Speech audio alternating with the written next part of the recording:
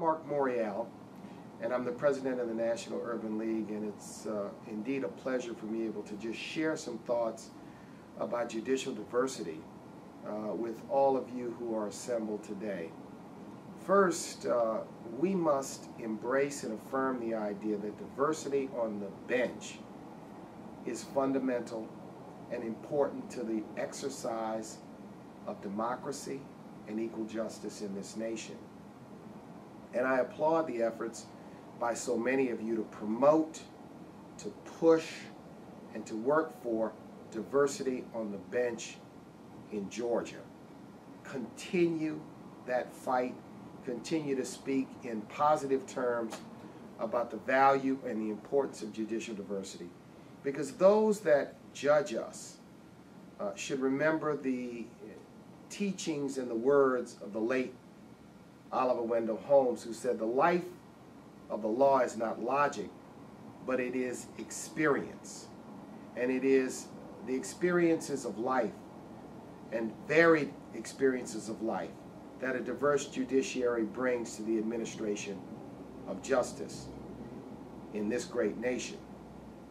Second, I want to just take a minute and share with you some reflections on the journey I was proud to be a part of that began 25 years ago.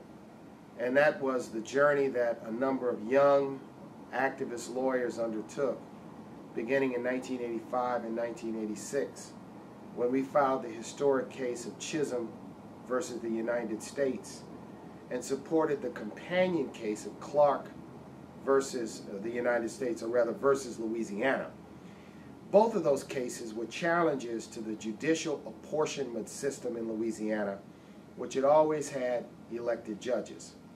Now, when I finished law school in 1983 and returned to my beloved hometown of New Orleans to begin practicing law, there were but 4 or 5 African-American judges in the judiciary in Louisiana.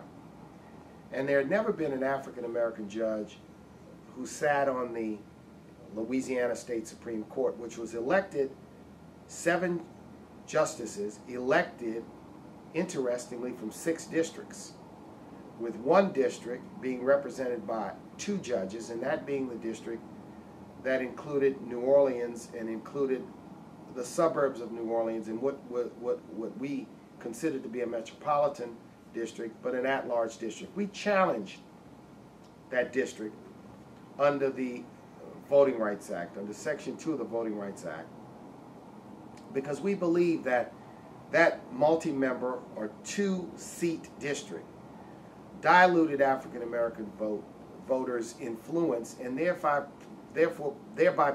prevented or made it far more difficult, almost impossible, for an African-American to be elected to the Louisiana State Supreme Court. After many, many years of litigation, we ended up in the United States Supreme Court in a historic case where the United States Supreme Court ruled that the Voting Rights Act covered judicial elections. That led to an aggressive set of discussions through which we finally settled that case and settled the case of Clark versus Louisiana. Now, interestingly, by that time, I was a member of the Louisiana State Senate. And in the 1991 elections, when I was elected, the state also elected Attorney General Ayoub and Governor Edwards, who in the course of their campaigns committed to us that they would work to settle these 2 cases should they be elected. They were true to their word, and we achieved a settlement which to this day means that we now have our 2nd African-American justice on the Louisiana Supreme Court, that being Chief Justice Burnett Johnson. But secondly, that there are as many as 80 district, appellate, and city court judges throughout the state of Louisiana, meaning that Louisiana leads the nation in having the most diverse judiciary. One of the side effects of our push for, in effect, racial diversity is that the court has also become more diverse in terms of gender.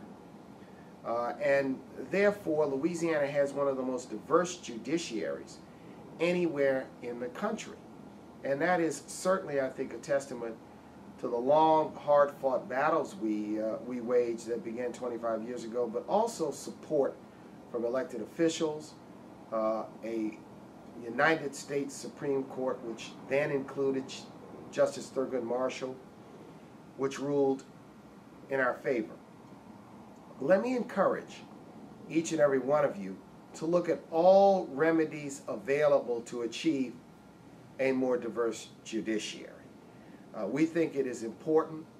We think, and I believe, and the National Urban League believes, that it is part of our generation's responsibility to continue to work and fight for civil rights and equal justice in any way, shape, or form that we reasonably can in this nation. I would say to each of you that the cynics and those who may tend to not get it need to be faced up very squarely. I would encourage you to think about what we encountered when we filed this lawsuit in 1986, 85 and 86. We had even established African American members of the bar at that time who thought that we, because we were all relatively young, all lawyers under the age of 30. I was a plaintiff. There were others who participated as counsel. We distinctly made a decision to include lawyers as plaintiffs in the case. We were helped by the late Julius Chambers and great lawyering from the NAACP Legal Defense Fund, but we faced opposition, even in our own community. I think it was more fear that somehow we wouldn't be successful and people's careers would be threatened, but we were not having any of that. And we waged on and waged what at times seemed to be a lonely battle. Eventually, the settlements took place. The late, great Justice Revius Ortiz became the first African American justice on the Louisiana Supreme Court. And appellate and district court judges were elected throughout the nation as a result of the settlement in the Clark case. And even the named plaintiff in the Clark case, Janice Clark, is now a distinguished judge on the State District Court in Baton Rouge. I encourage you to continue to fight. Judicial diversity is important. That Voting Rights Act, which was passed in 1965, is an important tool. The Constitution is an important tool. But common sense is also an important tool.